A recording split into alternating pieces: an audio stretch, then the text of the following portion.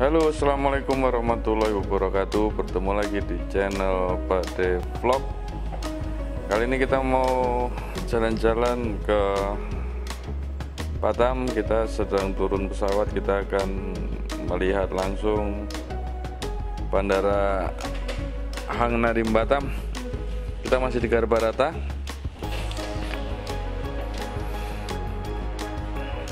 Ini kondisi pesawat penuh karena bentar lagi libur Imlek.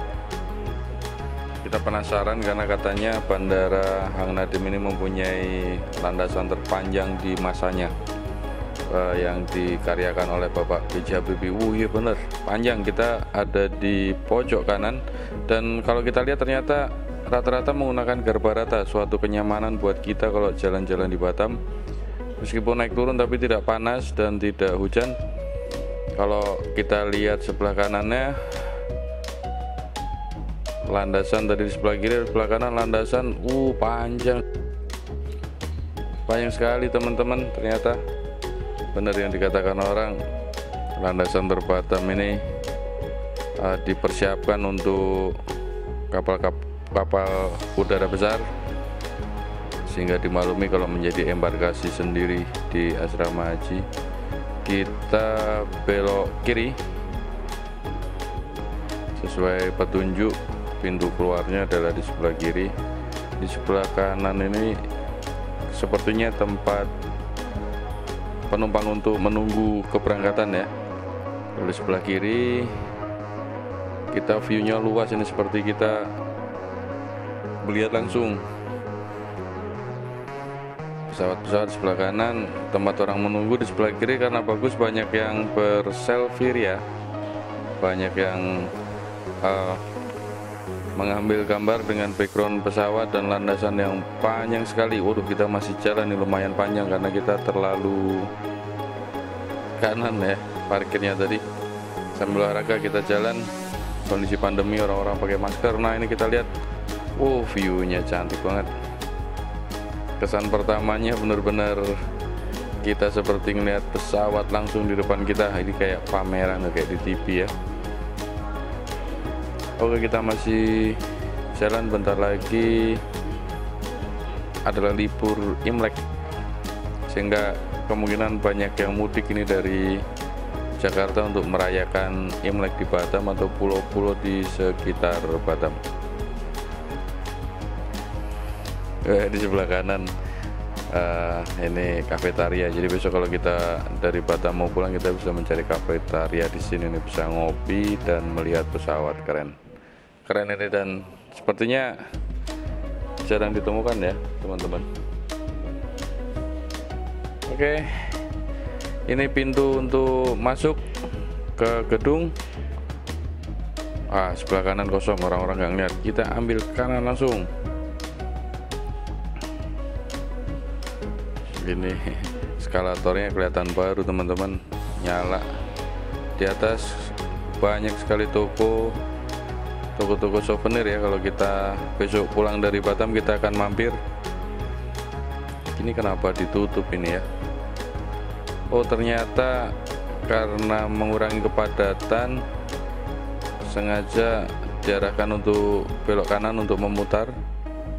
Nah depan itu sebenarnya keberangkatan teman-teman. Besok kita akan di sana kalau kita berangkat dari Batam. Oke, kita lanjutkan untuk transit ke kanan. Mungkin pesawat-pesawat transit lain ya. Nanti kita cek sih dari Batam kemana aja. Ada pemeriksaan apa lagi nih ya? Kondisi pandemi gini banyak pemeriksaan. Kita siapkan boarding pass, ternyata pemeriksaan vaksin. Pemeriksaan vaksin, kita siapkan dulu vaksinnya teman-teman. Kalau mau ke Batam, begitu turun pesawat jangan lupa dipersiapkan vaksinnya. Kita hampir 3 menit nyalain handphone karena semuanya kita masukkan ke Peduli Lindungi, dan handphone kita power off kan full. Kita loading dulu agak lama, nunggu dulu teman-teman. Oke, sudah ketemu. Kita tunjukkan mau diapakan. Ternyata hanya dilihat saja. Awalnya kita pikir kita akan di-scan ya, ternyata hanya dilihat. Ini ada pos-pos. Ini ada pos bea cukai juga di sini karena bea cukai, karena Batam kawasan bebas. Jadi kalau teman-teman bawa barang mahal dari Jakarta, laporkan aja di sini untuk bukti kalau teman-teman membawa barang dari Jakarta, sehingga kalau dikirim balik nggak perlu bayar pajak gitu katanya. Ini kita tunggu bagasi. Ternyata ruang tunggu bagasinya besar sekali. Ada berapa garbar atas? 1, 2, 3, 4, 5, 6, 7 sampai ujung sana 8.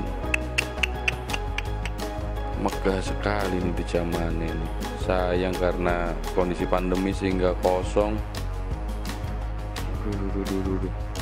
Ini Bapak B.J. Habibie yang merencanakan pembangunan ini dan benar-benar disiapkan untuk jangka panjang. Kita masih menunggu di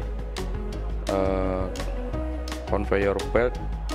Oke, barang udah datang. Kita coba lihat di luar yuk, seperti apa kondisi Bandara Hang Nadim. Kita lihat nanti kalau kita naik kendaraan umum dan taksi, kita nyarinya di mana. Hanya security ya, bukan untuk ngecek lagi, udah banyak yang dicek. Kita ke kanan, diarahkan ke kanan.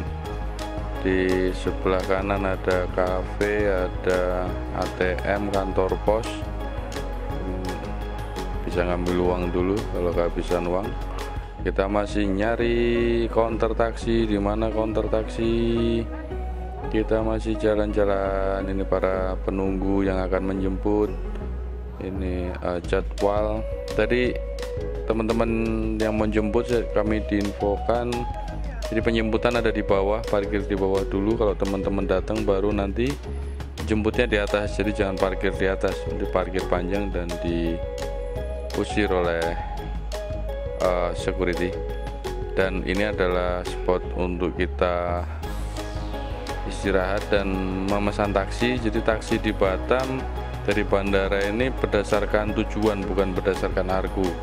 Teman-teman bisa menyebutkan tujuannya kemana, hotel apa, daerah apa, nanti diberikan struk.